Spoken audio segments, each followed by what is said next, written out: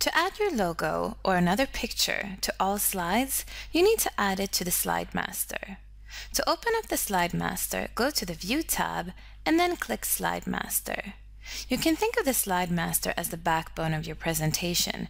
Whatever changes you make to the Slide Master will be applied to your presentation. The Slide Master contains a number of different slide layouts. I'll go to the top slide, which is the master slide. Whatever I apply here will be replicated to all other slide layouts. I'll click Insert, Pictures, and then select our company logo flower. I'll place the flower in the top right corner of the Slide Master. As you can see, automatically all of the different slide layouts are updated.